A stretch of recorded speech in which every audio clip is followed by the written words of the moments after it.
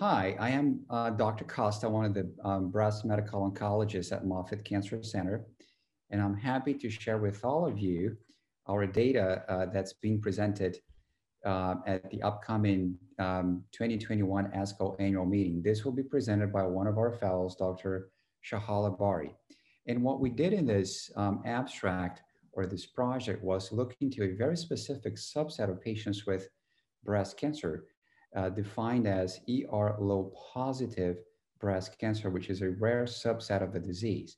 And what we showed based on retrospective real-world data is that this is a subpopulation of patients with breast cancer with very high risk of cancer recurrence and a subset of patients that would have prognosis similar to ones with triple negative breast cancer.